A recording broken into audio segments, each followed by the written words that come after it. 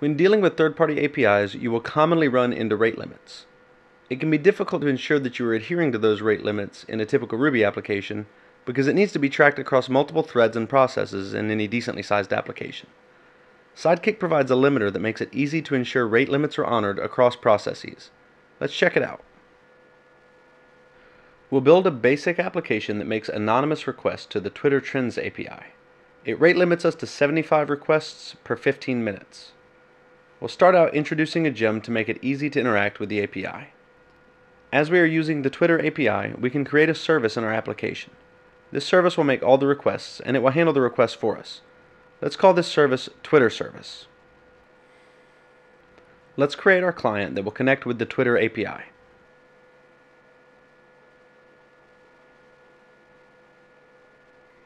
We'll need to set our consumer key and secret,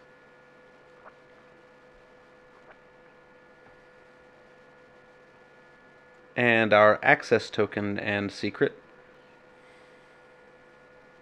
which will be fetched from our environment variables. Let's see which regions are available. We can do this with the Trends Available method on the Twitter client.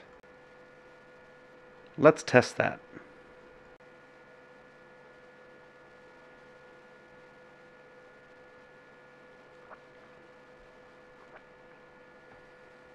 Here we can see a list of the available places for trends.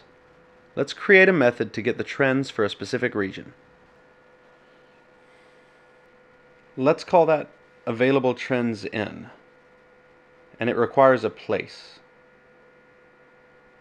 We're going to use the Twitter Service API, call our client,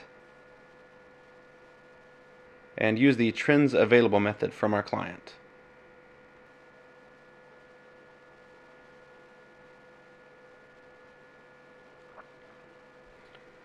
And then we'll just get the trends for the place that we're interested in.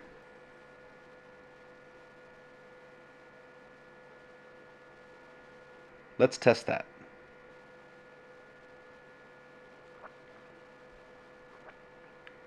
And here we got the list of trends for New York. So there's one request. If we make 74 more requests in the next 15 minutes, we'll hit the limit, and future requests will fail with the following error: too many requests, rate limit exceeded.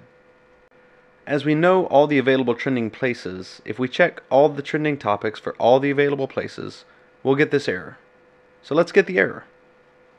We're going to create a method called allTrends from all places.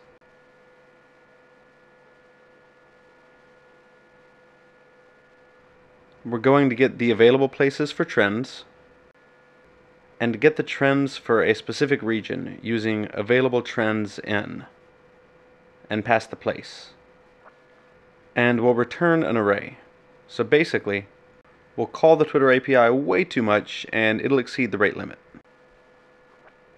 Let's see that.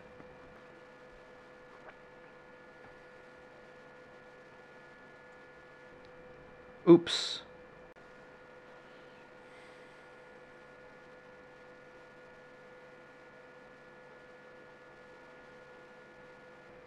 Alright, let's see it now.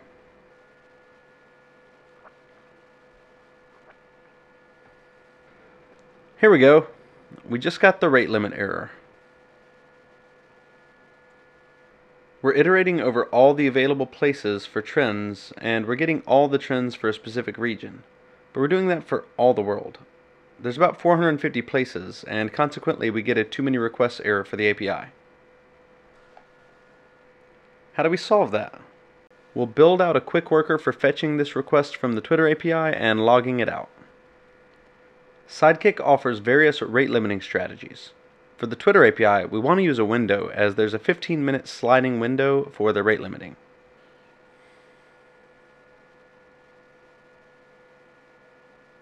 We're going to use a Sidekiq window limiter, and we'll name it Trend Topic Places. That's just a unique name.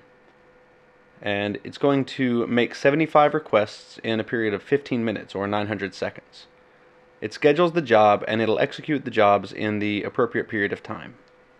We can set the error reported by Twitter, which is the too many requests error, as a custom error for our limiter, so it gets treated as a rate limit exception. Let's create our worker.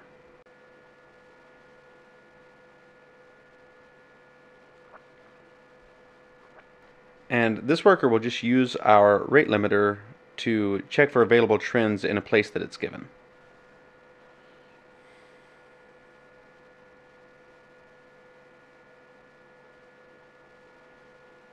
And then we'll make a method called allTrends from all places using worker that just loops over all of the available places and creates a new worker for each place.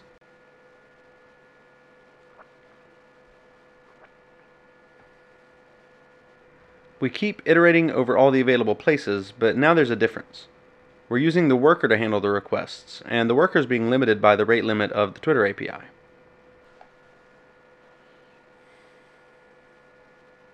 So I actually have to wait 15 minutes so that I'm no longer violating the SLA. Okay, let's fire up the web UI and have a look at what's been scheduled. And here we can see it scheduled all the work. So that's awesome. Using Sidekiq, we were able to generate a rate limiting tool so that we can ask Twitter for this information as quickly as we're allowed to, but no quicker.